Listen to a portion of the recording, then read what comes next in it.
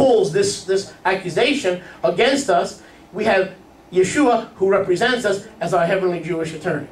Hallelujah. Amen. So we have the best Jewish attorney, and it's free. Okay? Because when Satan comes and he's the accuser of the brethren, we need a specialist. Let's be honest. We don't just need any attorney. We need a specialist. Yes, that's right. And Yeshua's a nice. Turn your neighbor and say nice. Yeshua's a nice Jewish specialist. Every time the accuser of the brethren comes before Yahweh, Yeshua says, yes, he did that. Yes, he's a snake. Yes, he did that. But he's mine. He's forgiven. Yes. He's blood washed. He's absolved. Ti absolvo. He doesn't sit behind a screen in Rome. That's right. He sits in the presence of the Heavenly Father and he says, they're mine. Yes, the accusation is true, but they're washed, they're forgiven, and they've been excused by the blood of the Lamb. Hallelujah. Are you with me? Why? Because Yeshua can represent you. He has your best intentions at heart. He wants what's best for you. That's right. But the person who brings something up, they caught something in your life, they're like a shark. They catch something and they're ready to tell it to the whole congregation. If you gave them the microphone, everybody would know it by next week. And boy, our flesh loves that. Our flesh wants to be the one to broadcast the good news. Did you hear what? That Mordecai went into a topless bar? Did you hear what? Another brother was caught in adultery. Another? Yeah, another. Our flesh wants to be the first to announce the bad news. It's true. That's your flesh. That's pride. That's the characteristic of Satan. Are you with me? Yes. Unkosher friendships. Gossip. Baruch Hashem Yahweh. Gossip is evil intention to destroy someone's reputation, even though the facts are true. Now here's a problem. When you have a friend who's a gossiper, you also have become a person who is accusing the brethren because you become a listener. In order for gossipers to function, they need listeners. They need receptacles. And I have been the receptacle of many gossipers. Turn to your neighbor and say, you've been a receptacle. You've been a receptacle. We all have. We all have. That's right. I've listened to things about Mary Nina. She's listened to things about me. I've listened to things about Abraham. You've listened to things about me. We've all done it. And when we are listeners to the gossip, guess what? We have unkosher friends. What do you think is going to happen? That unkosher gossiper who takes truth, but instead of taking these truths to the person and bringing restoration and healing, takes it to as many ears as they can locate to destroy. So the motive is evil. The motive is dastardly. The motive is not of the Father. The motive is demonic. What makes a person a gossiper is the truth. The facts are true, but the motive is murderous. Do you understand what I'm saying? Yes. The motive is murderous. And that is unkosher. And when you've got an unkosher gossiping friend, guess what? You touch that friend. What is the biblical principle of the transfer of clean and unclean? Why do we anoint our elders? Why do we lay hands on our elders? Why did Moshe take the 70 leaders of Israel and anoint them? Yahweh says, because I want you to put the same ruach that is on you. I want you to put the same ruach that is on you. I want you to put that same ruach upon them.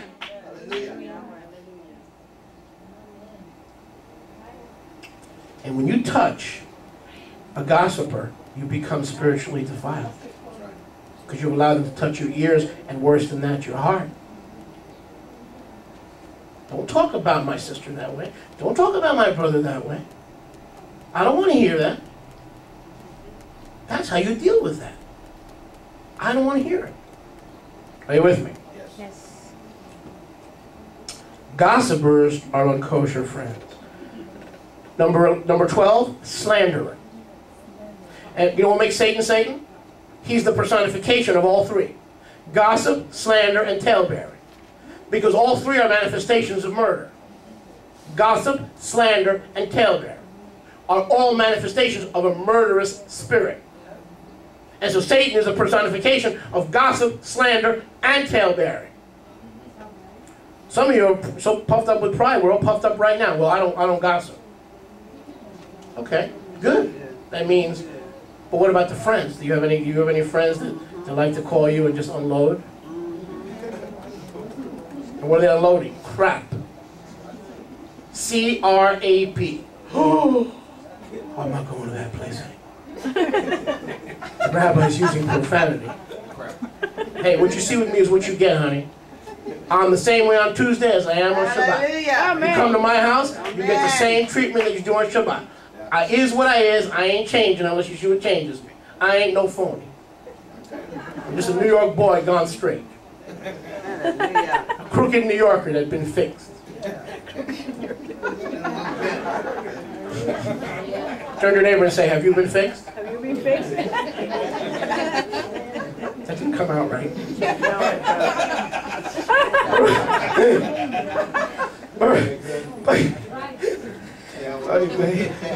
Baruch Hashem Yahweh. All right, where were we? Slanderer. Slander.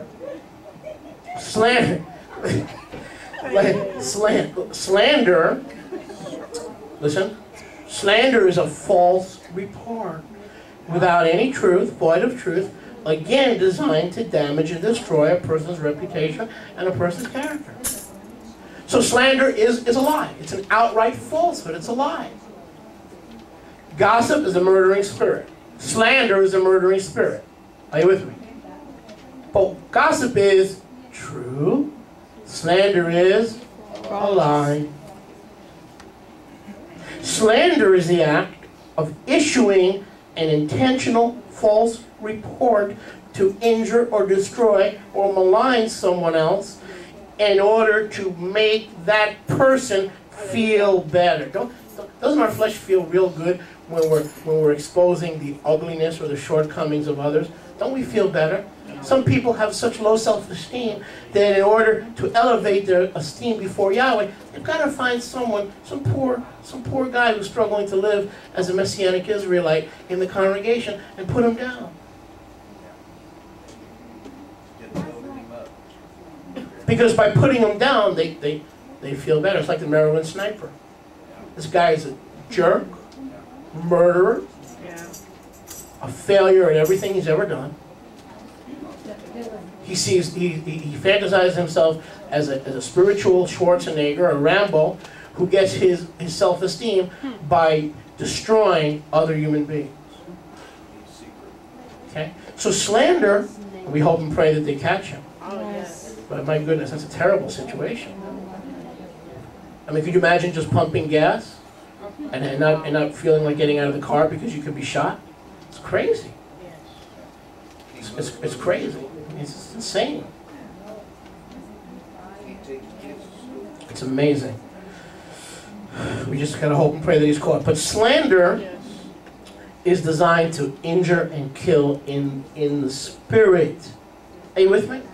Slander is an outright lie. It's an outright falsehood. So what's worse, gossip or slander? Both. They're both manifestations of wickedness. They're both manifestations of evil. They're both manifestations of murder. One happens to be true. The other happens to be a lie. But they both result in the same thing, which is the destruction of the character and the assassination of the character of another human being. There's no convalescent. There's nothing beneficial in that kind of conversation. I have people in the congregation come to me all the time. Say, Rabbi, I slept with this person. I shouldn't have done that. Rabbi, I struggled with drugs. No problem. They're never thrown out of the congregation. Never in a million years. Because we don't throw people out for sin. We're a hospital for sinners. You understand? We're a hospital. But you start talking about my wife, you start talking about me, I'll have your butt out before you can blink your eye. I can't. I'm not laughing either. And people know that. They've been asked to leave this congregation. And you start talking about your brothers and sisters and slandering them and lying about them, you'll be gone. I'll make sure you're gone. That's my job, to protect the sheep. But you come to me with a problem, you're struggling with fornication, you're struggling with drugs, you're struggling with alcohol, welcome on board. That means you're part of the human race. Huh? We're human beings. No, that's right. We're human beings. We all need great chesed, and we all need Yahweh's mercy. Amen. Baruch Hashem Yahweh. So slander is a false report given to intentionally injure or destroy another human being. Total fabrication whose motive is character assassination. With me? Yes. So what's better? Slander or gossip? Neither one. Neither one. Because who is the personification of slander and gossip? S period, A period, 10. And brothers and sisters, it may not be you. You may not be the gossiper. You may not be the slanderer. I might be the listener. But are you a receptacle? Have you put yourself in a position where you're hearing this garbage at least twice a week? Some of you are looking guilty just sitting there. Yep. You know why? Because you know that you listen to this stuff. Well, what you've done, let me share with you what you've done. What you've done is you become defiled, unkosher, according to Torah. Sure, if I look close enough at Linda's life, I'm going to find things, and if someone else look at Linda Davis's life, they're going to find things. But if you love Linda, you're going to come to her. A, you're not going to slander her ever. You're never going to lie about her. You're never going to slander her. But if you find something that's true, you'll go to her. You'll go to her. You won't come to me. Because the odds are that she'll receive you and understand what you're saying, and she'll have a chance to correct her behavior. But slander doesn't care if it's true or not. Slander invents complete charges. And by the way, that's how Satan destroys congregations. I want you to know that. Okay? I want you to know that's how Satan destroys congregations. Through slander.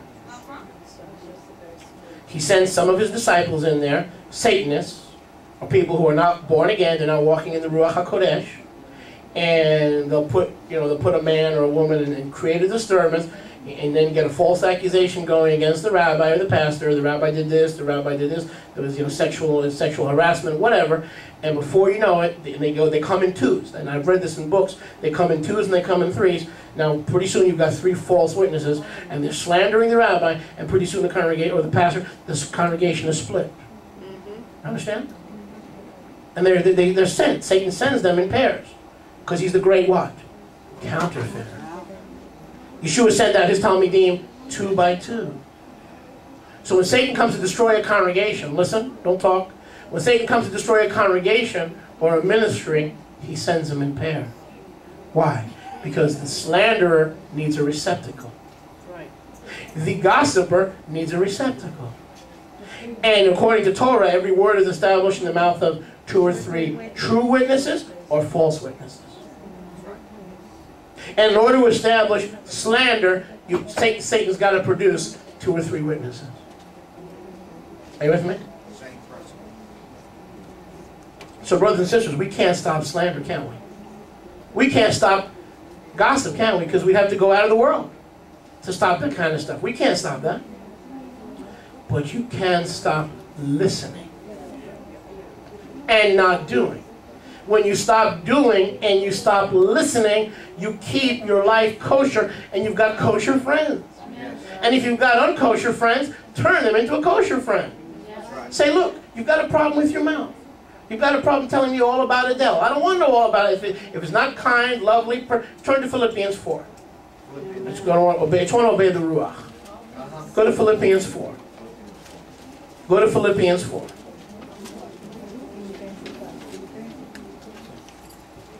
Quickly. Baruch Hashem Yahweh. Is anyone enjoying? Yes. I said, is anyone enjoying? Yes. Hashem Yahweh. Come on now, Rabbi. Baruch Hashem Yahweh. Bring it on. Thank you, brother. I think we got a new Alonzo Oh, Hall. yes. He's that's replacement theology. No one who ever met Alonzo will ever forget Alonzo. I know. Come on, Rabbi. Don't stop now, brother. He was something else. I missed that. I missed that, brother. He used to come from West Palm Beach every Shabbat. And then when I would say something through the Ruach, he'd go, now that's why I came. Remember? You remember, Brother Alonzo? How sweet it is. Baruch Hashem Yahweh. Philippians 4.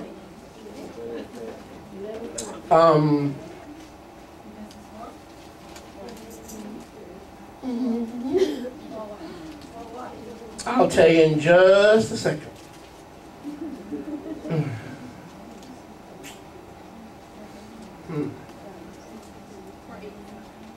4:8. Okay, I'm sorry. Let's start with verse 7. Philippians 4:7. The peace of Elohim. You want the peace of Shalom? You don't have peace in your life? You're walking with Yeshua, you're obeying Torah, but you don't have peace? It just may be that you have some unkosher friends in your life that you need to dissect yourself from and cut yourself from so you can have the peace of Yahweh. The peace of Elohim, which surpasses all understanding, which is designed to guard your heart and mind through the Messiah Yeshua. For the rest, how many want this rest? For this rest, the Shabbat, brothers, whatever is noble, whatever is righteous, whatever is clean. Well, I thought the Brit Hadashah doesn't teach Torah. Whenever you see the word clean in the renewed covenant, it's a reference to the clean rules of Torah. When Rav Shaul, a Jewish rabbi, thinks of clean, he doesn't think of soap.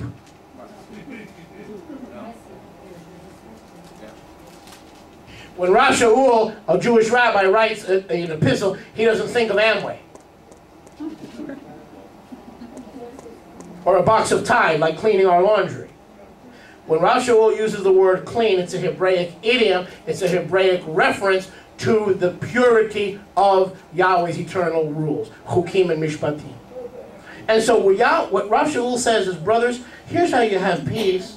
You got to get rid of these unkosher friends, and have brothers who are noble, brothers and sisters who are righteous, brothers and sisters who are clean.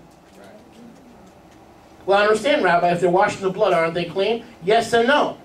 They've begun the process of sanctification, but now they've got to be sanctified daily by obeying the rules and the laws and the chukim and mishpatim of Yahweh and becoming like the master and not slandering and lying about other people or gossiping about other people, because that is the same spirit that Satan brings to the throne of Yahweh when he's the accuser of the brethren. And I'm telling you, if you're going to engage in gossip and slander, go ahead and eat your pig, go ahead and buy your pumpkin, do all the things you make fun of that the church is doing, because you are still unclean. That's right. And we can murder with a sword, with a rifle, like the sniper in Maryland, or we can snipe people with our tongue. That's right. And it's always in whispering. If you were so proud of what you're saying, then why don't you get up and give testimony what a jerk Johan is, or a jerk Rabbi Moshe is, or what Adele is doing, or what Brian is. Why don't you get up and, if you're so proud of everything you're whispering on the phone and telling people in secret, and why don't you get up and tell everybody what you do during the week? Because you're not proud of it, and that's why that's a whispering spirit. Yeah. That's right. Come on, Rabbi.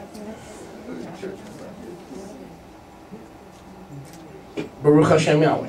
Go back to Philippians 4:8. Whatever is righteous, whatever is clean, whatever is lovely, whatever is of good report. Turn to your neighbor and say good report. Good report. Whatever is of good report. If there's any upright, we have to look for what's salvageable, not what's destructible. Every one of us has something that is something uprighteous in our lives. Something good in our lives. Yahweh says, that's what I want you to talk about. Something positive in our lives. That's what Ted used to be a 3-a-day a cigarette man. Ted used to be the Marlboro man, but he's cut back. That's positive, right? The positive. Or you used to be a liar. You used to be an adulterer. You used to be a foreigner. You used to be a pusher. Now the only thing you're pushing is the good news, the Besarot of Yeshua. Yes, you still sin. Yes. So we talk about the good reports, not the evil reports. Because every human being has good reports and evil reports. I got a good report. Thank you, brother.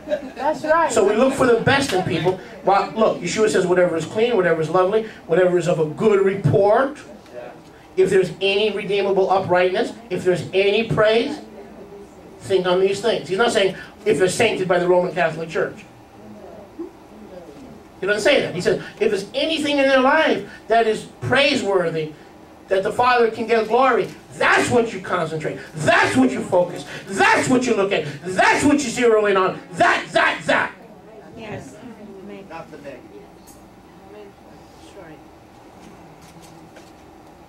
Are you with me? She still doesn't keep all the Torah, but she used to have a foul mouth, and since she's been coming to B'nai Yeshua, she doesn't curse anymore. Think on that. That's a good report. That's a good report. Amen. Think on the things. Everybody's got some report in their life that can be considered tov. Everybody's got things that we can be considered tov. We're all making progress. Philippians 1:6. He that began this work in you will complete it until the day of Messiah Yeshua. So we have gossip. It's got to go. Get rid of the gossiping friends. There's no other way. Either they reform or you circumcise them out of your life. Ooh. Thank you, Father. That wasn't you. Either they reform or you get circumcised right now. Say, look, you got to stop. I want to be your friend. I like you as a person. There's some good reports in your life, and Yahweh doesn't want you to be unkosher. I can't have you in my life as an unkosher friend, because then I become unkosher. So please, I don't want to go to the rabbi. I don't want to start gossiping about you, telling stuff that's true but designed to destroy you. I want to redeem your wonderful personality if I can only get you to stop doing this, that, and the other thing. Are you with me? Look at verse 9. What you have learned, what you have received, what you've seen in me. Look, seen in me. Practice these, and the Elohim of peace shall be with you. People say, oh, non-Jews are not supposed to keep Torah. Ephraimites are not supposed to keep Torah. Really? Rav Shaul says, what you see me practice, do. Acts 21, he rushes back to Jerusalem to keep Shavuot, Pentecost. Yeah. Every Shabbat, he goes to the Shabbat to look for people of like mind. So he said, now when you've seen me practice, you go practice. If he practices Torah in his own life, keeping the Shabbat, keeping the Moadim, keeping the Chukim and Mishpatim, and then tells the Galatians not to practice it, he's a hypocrite. The definition of hypocrite is, I'm living Torah, but don't you. That's right. That's hypocrisy. Are you with me? Okay, look at verse, let's not get there today. Verse 8. Whatever is clean, that's what you are to be yoked with. We're so natural. Turn to your neighbor and say natural. Let's try that again. Natural. That we think of clean and unclean in terms of what we eat and what we drink alone. Yes, we are Torah observant. Yes, we keep the laws of kashrut. Yes, we keep the laws of Neidah. And Messianic women should not have relations with their husbands for 2 weeks of the month. Yes, we do all those things. But we don't neglect the inner matters of the heart. Are you with me? Yeshua said, out of the heart proceedeth adultery, fornication, theft, lying. Out of the heart. Are you with me? We don't want to just be kosher without as a witness to the church. We want to be kosher within. And to be kosher within, we may have to see if any of our friends are unkosher. All about friendship, part 2. It's all about friendship. Turn to your neighbor and say, all about friendship. All about friendship. Number 3, we have gossiper, true, but designed to destroy. Slanderer, untrue, designed to destroy. And lastly, we have part of this unkosher friends. We have number 12, talebearing. 13, pardon me. Talebearing. Well, what on earth is the difference between gossip, slander, and talebearing? Listen. A talebearer doesn't mean you bear a tail in your derriere. A talebearer means you got an unclean problem with the mouth. It doesn't mean you have a tail, contrary to evolutionary Darwinianism. Are you with me? Baruch Hashem Yahweh. Next time someone tells you we came from Abe, say, sorry, I have never had a tail and I don't plan on getting one. Talebearer. Is an individual, listen, who takes gossip and adds malicious intent to the gossip, or takes slandering and adds malicious intent. So, A talebearer is someone who is a slanderer by nature, or by fallen nature, should we say? Hello? By fallen nature, there are slanderers. They lie about other people. They make up stories to make themselves better. They lower other people to lift themselves up and make them somewhat holier or more set apart in your eyes. They lift themselves up by slandering. What's slandering? Lying and character assassinating other people. But to become a talebearer, you've got to add maliciousness. In other words, a slanderer lies. You with me? A slanderer lies to destroy. But what makes a slanderer a talebearer?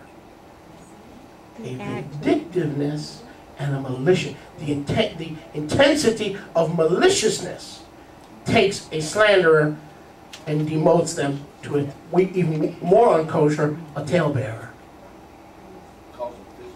A gossiper adds maliciousness and they become a talebearer. A slanderer adds maliciousness and they become a talebearer. And we are the head, not the tail. We are not to bear tales. Tale means not only is something false, slander, and a lie about another person, there's a certain vindictiveness and maliciousness, and when you add maliciousness to slander, you get talebearing. And you got to be careful. This is a step downward. It's a slow step downward. You can start out what? Gossiping. Go further back into now you don't care if you're lying about other people. First you were just telling the truth, but you wanted to get them in trouble, and you wanted to say things about them. Then you started lying on them and got into slander, and now you're adding maliciousness to the slander, and when you add maliciousness to the slander, you become a talebearer. And we've got friends in our lives that are talebearers. Think about it. They don't just lie about other brothers and sisters. They do it with joy unceasingly and full of schmutz and not glory. They don't stop. They lie, they twist the truth, and they do it with a certain maliciousness, a certain vindictiveness, a certain hate to it. As if they get their jollies that way. So that a talebearer is someone who's added the seasoning of maliciousness to their gossip and to their slander.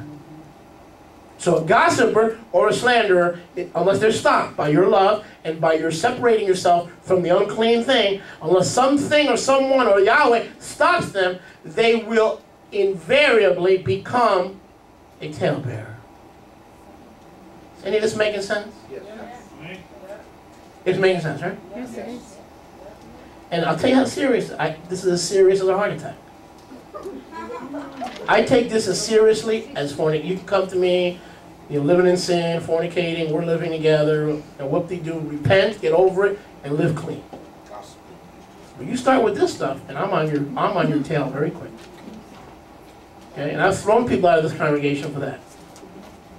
And I'll do it again, to protect the sheep. Because I don't want to be defiled. I don't want to be defiled. If you're going to tell me everything that's wrong with someone, go tell somebody else. I'm not going to tell me what's right. Whatever is lovely, whatever is righteous, whatever is clean, whatever is of any good report. Philippians 4:8, if there is any praise, you can't find something good to say about Henry? Then don't say it. And certainly don't start saying truths about Henry, all his shortcomings that may be true, all the rabbi's shortcomings that may be true, and start telling everybody in the congregation. Because if you don't catch yourself early, you'll wind up adding maliciousness to your gossip. That's right. Your motives will not be altruistic. And when you add maliciousness to your gossip, you wind up as a talebearer. And when you get to the talebearing stage, then you need deliverance. Then it's no longer a brother can correct you and the wounds of a friend are better than the kiss of an enemy. No. At that point, you're going to need deliverance. When you become a talebearer or you associate with a talebearer, you're going to need deliverance. Why? Because you've added, that person who has added maliciousness to their gossip or slander has still got that same receptacle, but that receptacle, which is you, is no longer kosher in the eyes of Yahweh. So let's get off this Torah kick where we're keeping all the Moedim, we're keeping the Shabbat, But we keep talking and associating and affiliating with the people that are filling our head with negatives about our brothers and sisters, because Satan is the accuser of the brethren, and if they are accusing the brethren, then it is the characteristics and the dastardly behavior of a Satan. I told you to be quiet today. You with me? Yes. As a shepherd, there's no sin. The word of Yahweh says nothing can separate us from the love of Mashiach. Romans chapter 8. Neither death or height, principalities, powers, spiritual principalities, wickedness, nakedness, peril, famine, sword. Yahshua says, I am convinced nothing can separate us from the love of Yahweh that is in Messiah Yeshua. Hallelujah. Nothing. Romans chapter 8. Nothing. So nothing can separate us from Yahweh's love. Hallelujah. But if we allow unkosher friends, we become defiled. You know how many unsaved friends Rabbi Moshe has? And I'll tell you something else. I'll go there because I can't cover everything today, but I don't want you to miss this. I may not get you again after this message. I may never see you again after this message. I may never hear from you again after this message. So that's why I'm going to hit you right when I can with some more truth before I slide away here. Baruch Hashem Yahweh. So if you don't repent of listening to gossip and slander, you're allowing that person to digress into tail-bearing, and when a person gets to the tail-bearing stage, they need deliverance. Tail-bearing. Because now there's a hatred there. The same hatred Jewish Israel had for Yeshua. It said they hated me without a cause. You know, our sages, the rabbis, teach that the first temple was destroyed for fornication and adultery and spiritual idolatry. That the people of Israel were adulterers, Ephraim Israel and Jewish Israel. Listen, don't lose me. Listen, our sages teach that the first temple